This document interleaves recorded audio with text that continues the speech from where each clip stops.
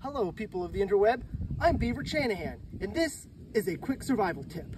According to the revised Mayan calendar, the zombie apocalypse will hit sometime in the next couple of years, and only those who know how to milk a cow will survive, because dairy milk is the only known anti-zombie serum.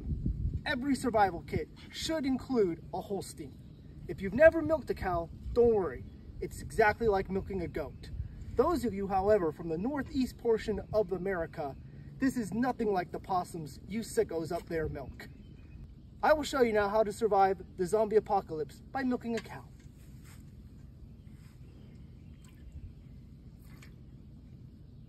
Just like that.